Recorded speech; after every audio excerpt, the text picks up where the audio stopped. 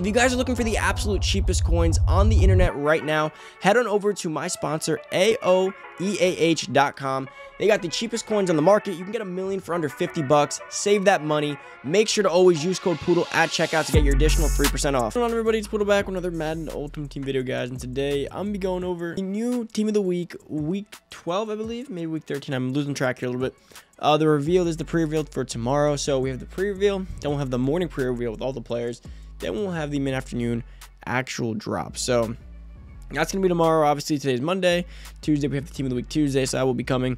So pretty exciting stuff, guys. We have some 94 overall players to go over here, and just a few things I do want to cover, see if they're good, what theme teams they fall on, kind of see if we should be excited about these cards. And before we get into the video, if you're new to the channel, hit that subscribe button, turn that notification bell, give this video a big thumbs up as always. And of course, guys, if you want to check out Underdog Fantasy for tonight's Monday Night Football slates and get involved and enter some lineups for tonight's games, head down below. My code and link will get you up to a $100 on your first deposit, which you can go ahead and use to play pretty much for free. So take advantage of the code or the link. You will just enter it with your own money, so definitely not as enticing.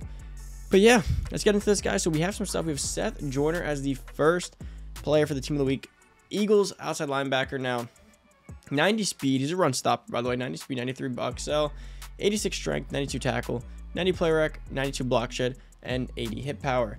72 finesse move, which isn't usable. 80 power move, which isn't usable. So essentially, it's one of those typical outside linebackers that really could just stop the run, but they can't pass rush. So you kind of just have them there to play. I guess he'd pretty much be a stand-up outside linebacker, really, is what he would be. Or, you know, middle linebacker slash stand-up outside linebacker. Not meant to pass rush at all. Just going to be there to stop the run. But there's so many linebackers that have top-tier block shed and power move at the same time. So it wouldn't really ever make sense to buy this guy as a stand-up unless he has really good catching on like zone, right? Which we'd have to check. But the speed and excel are pretty good again. If you're going to stand him up, though, middle linebackers already have 94, 95 speed, right? So it comes to a point where you're really wondering, is it worth it to get a stand-up linebacker? Like, this speed would be elite as a pass rusher. But since he's not a pass rusher, I'm primarily looking at him as a run stuffer and a stand-up guy, right? So I don't really see the purpose for him. Not a bad card. He will fit on the Eagles team, of course. Doesn't look horrible, but I don't think it's a guy that you're really primarily taking here. But he is going to be the defensive pass Team of the Week for this week, right? A player who's formerly, gone, retired, doesn't play in the league anymore. We have Doug Baldwin. This is going to be another pass player. He played for the Seattle Seahawks. I don't remember if he played for other teams. He may have.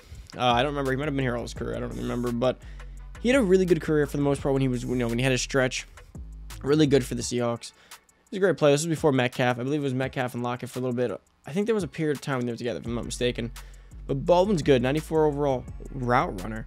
93 speed. It's modest, right? It's not going to be the highest one in the game, but it's going to be right there, like kind of like Swan from this morning.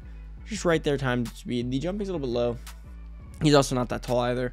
93 catching, 94 catching traffic, 94 spec, 94 short, 93 medium, and 91 deep running. So he's going to be an elite route runner. He's going to be an elite catcher. Going to be good speed. He's going to be just like Swan, exactly like that from this morning. Lynn Swan, that is. He just good at everything.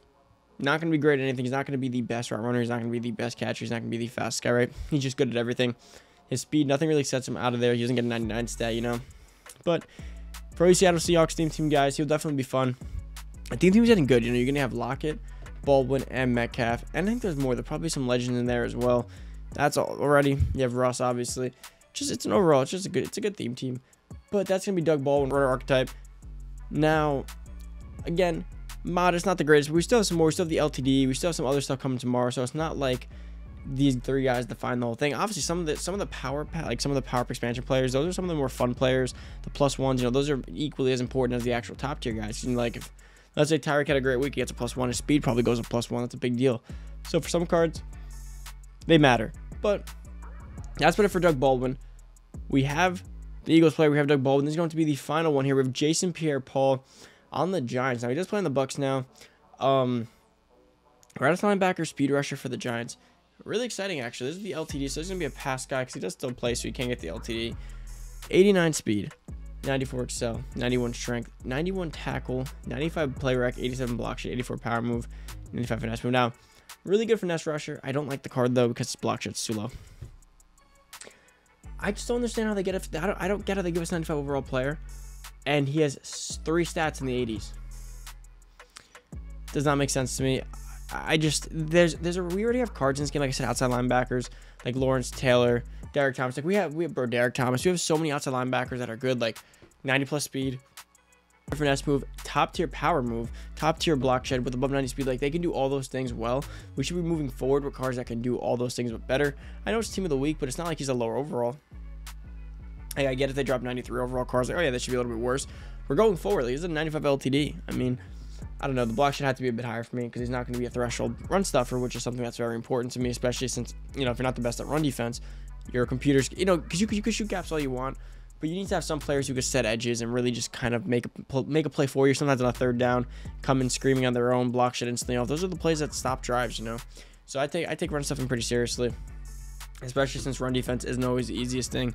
Sometimes, you know, it's just hard. It's just hard. Sometimes you need a guy to make a play, and you're not going to get that with guys with such a little block shed, especially people with good O-lines. I mean, O-lines don't help the most, but a really, really good O-line against guys with bad block shed should lead to a lot of run. Real quick, guys, before I forget here, this was released as I was finishing the video, so a few times throughout the video I may mention that there was another player, but here you go. This is going to be the player. We got Patrick Surtain II. We did recently get, well, not recently, but this year we did get a rising star for him that was free from those solos, so we have some experience with Patrick Surtain this year. He has gotten some pretty good cards. He's getting the top player, which is pretty crazy. You know, he's a rookie, so that is pretty cool for a rookie to be getting a top player like that. Now, this card looks pretty good. 93 speed, 84 excel, 93 agility, 95 jumping, 87 play rec, 94 man, 93 zone, 94 press. Powered up with everything, guys. He's going to be a top tier card. I mean, he has 95 man, 95 press, 94 zone, with 94 speed. It's pretty good. And he's probably, I don't know, we have to see what his physicality is and how they did him on the back of the card, but he's looking really, really good. Definitely going to be a top tier corner. Definitely excited to see a rookie getting this kind of love. But that's about it, guys. Hopefully you guys enjoyed this video. That is it for this. That's going to be the hero. We still have a lot more stuff tomorrow. Obviously, we still have the lower pieces. But yeah, that's about it. Nothing. So that's about it. Hopefully you guys did enjoy today's video, guys. This is going to be our pre-release reveal. So we have Pierre-Paul, Doug Baldwin, and Seth Joyner. Remember, tomorrow we still have some more stuff here because that was just the LTD. And these guys, we still have the top current week performer from this week in like the actual NFL Modern. And then we have all the +1s, all the lower pieces, the, you know, the NCAT, the 90. There's still a lot of stuff, so definitely some exciting stuff. Looking forward to it tomorrow. There's going to be more of a dead week because, you know, with the Blitz just about ending, and then, of course, Thanksgiving Pro being ending, we're going to have a little decent break until we have, like, Series 2, till we have Gridiron 4, potentially, till we have this, the Zero Chill Pro. We're going to have a little decent break between them, so expect, like, a little 5 to 10 day break of content, like, you know, besides the regularly scheduled content. Yeah, that's pretty much it. Hopefully you guys enjoyed today's video. New to the channel, hit that subscribe button, turn that notification bell. Give this video a big thumbs up as always, and of course comment down below, let me know what you guys think of these cards. If I had to rank them, I would put Seth Joyner last, Doug Baldwin second to last, and Jason Pierre-Paul only in front because I do actually no, okay, Seth Joyner last, Jason Pierre-Paul second, and then Doug Baldwin first. Now Doug Baldwin's first because he actually could play on almost any team and still make an impact regardless of what you want. And then Seth Joyner, he's just horrible. He's a stand-up linebacker that can't pass rush with lower speed. And Jason Pierre-Paul, he's only second because he actually is an insane finesse mover rusher, but that's about it. Hopefully you guys enjoy. If you want to check out Underdog Fantasy for tonight's Monday night games, make sure to get signed up and enter some lineups before, of course, the games start. So make sure you guys do head on down below and use the code and the link below so you can get some free money to play tonight. That's about it. Enjoy the rest of your day. I'm out. Peace.